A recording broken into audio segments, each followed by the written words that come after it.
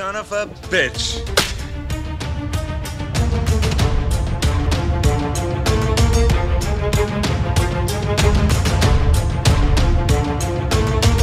Groovy.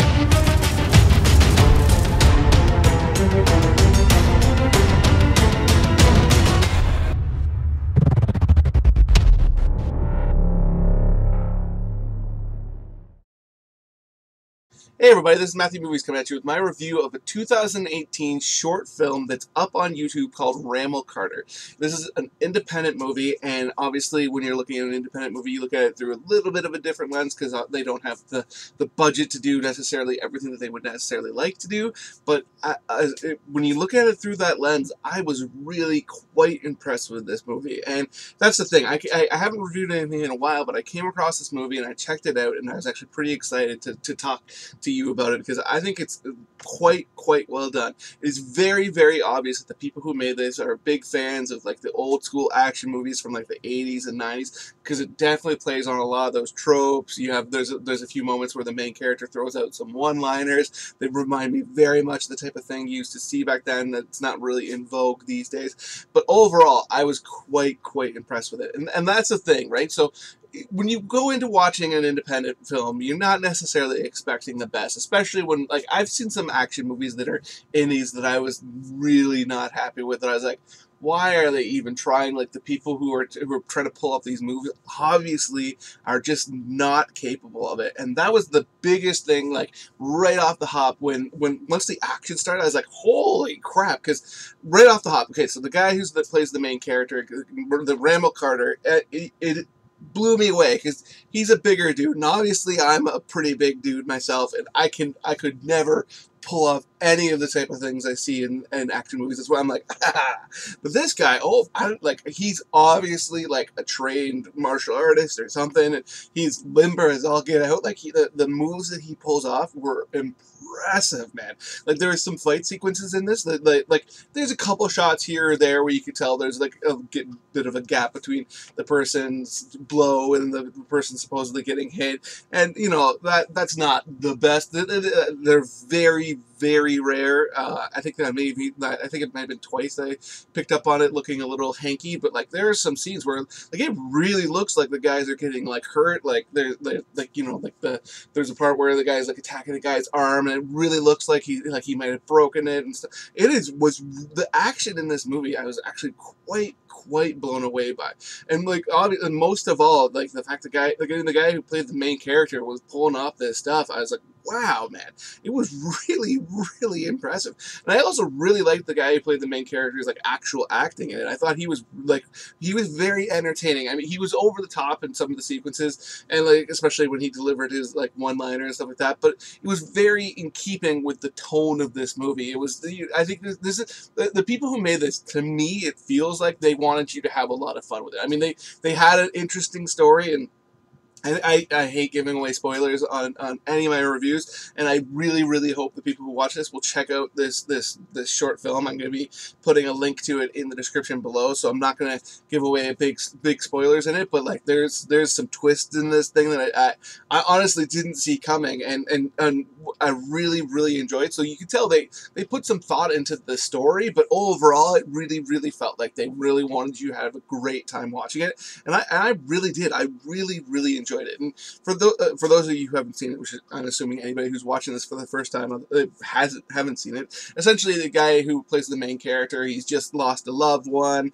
He has clearly got some skills, and he's got a wife who he adores, and the wife gets taken from him, and then he has to go and save her, and there's all this intrigue as to the reason why this crime boss came in and kidnapped his wife, because he has this information that's very valuable, and that he wants to get him out of there. And you know, it's very much in keeping with the kind of stories you would see in like an 80s or 90s action film, but it's done really like it's really clear that the people who made this really liked those kinds of movies, and they're playing homage to them in a really fun way.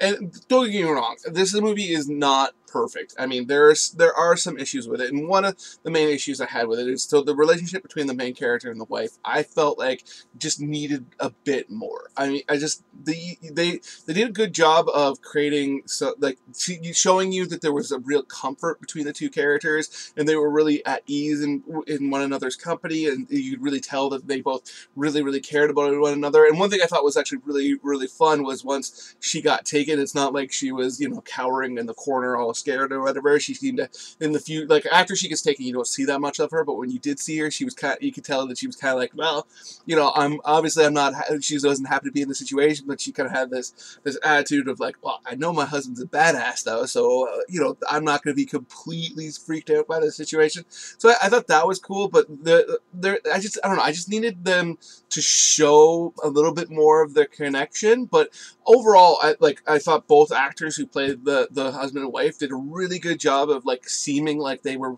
really comfortable with one another. I mean, right off the hop, like one of the things that I noticed about their relationship was I would have liked to have seen them like at least kiss at some point. I mean, I didn't need to see like some big makeout session, and it was there's an implied scene where they're going off to the bedroom or whatever, but to actually see them at least like some kind of more than just like being on top of one another in a couple, and like there was the physical intimacy there, but like there didn't seem to be as much chemistry as I necessarily would have hoped, and I think maybe having something like that would have just added to that element. But aside from that, I thought both actors did a really good job in their roles, and were like really added a lot to the story. And like I said, I really liked her kind of her energy, like where it seemed like she wasn't necessarily completely freaked out by the situation because she knew her husband was a badass, which, I mean, that's how I interpret it, and I really liked that quite a bit.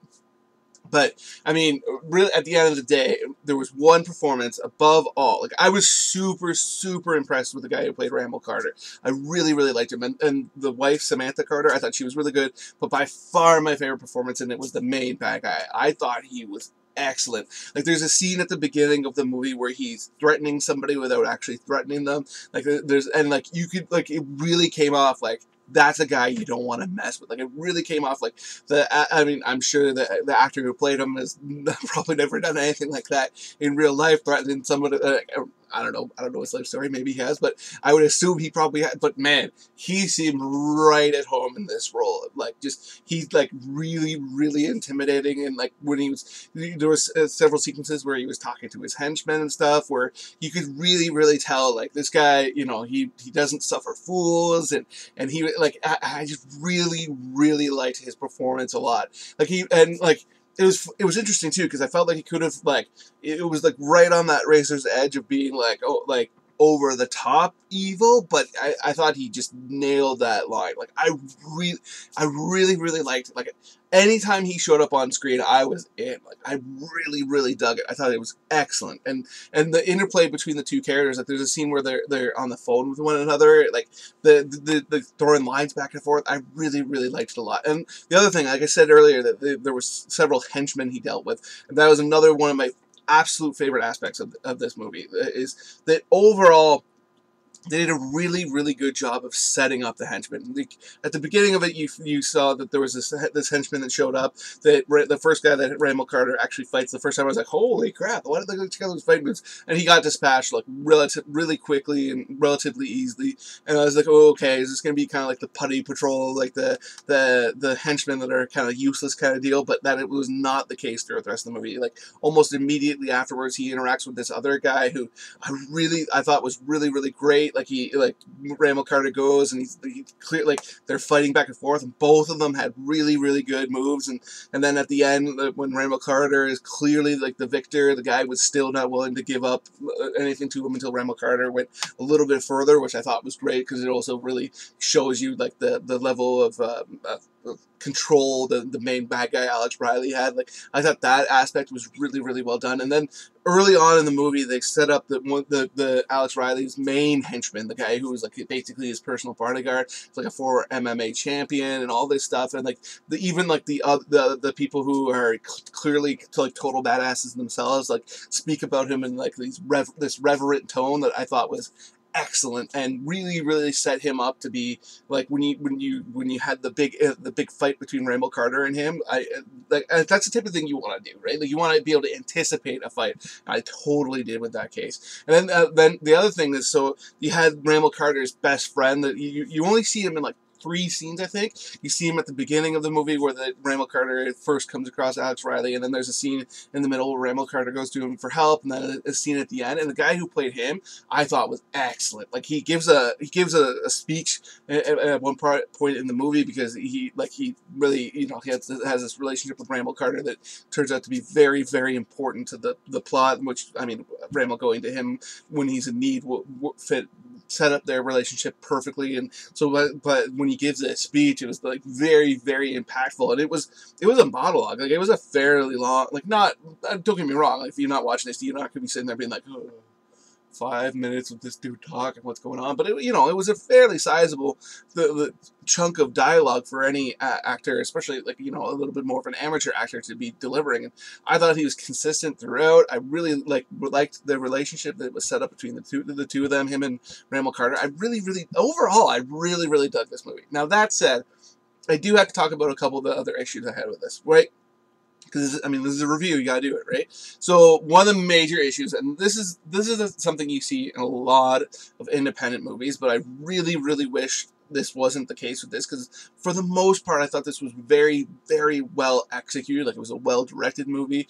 There was a few issues I had here or there, but overall, it came across like it had a bigger budget than it had, clearly, but the audio was a problem throughout a lot of the movie. Like, and not like a huge problem. It's not like it took you out of the movie, but like there was a few scenes, and like when I say throughout the entire movie, I don't mean like every sequence I was thinking about it, but there was like let's say, like, if there's 15 sequences, I would think about the audio in like sequence 3, 7, and 12 kind of deal, right? It would come up over and over again, but not consistently.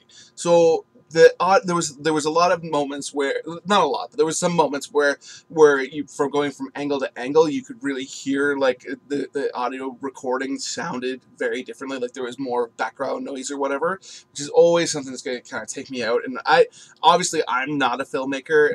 I don't know exactly what they would have to do to remedy that kind of situation, and I'm sure it's very difficult on a low budget. But you know, it always sucks to have that kind of show up. It kind of takes you out of it a little bit. And then there is a special effect that comes early on when someone gets shot that I honestly, it was bad. Like, it just looked bad. And I'm sure the people who made it realized it doesn't look very good, but they wanted to have the effect anyways. But like, honestly, personally, for me, like, I would have rather just not had it there. Maybe do like a reshoot of the guy getting like knocked out instead of getting shot, because it just didn't look great. And then the only other, this is a minor quibble, but it's something that for me is something, whenever I see it pop up in a movie, I'm like, and it came across in 2 different moments. One, there's a scene where guy's looking something up on the internet, and like he's typing, and he's like, and it's like you're watching, you're like, clearly that guy's not typing anything real. Like, he's just to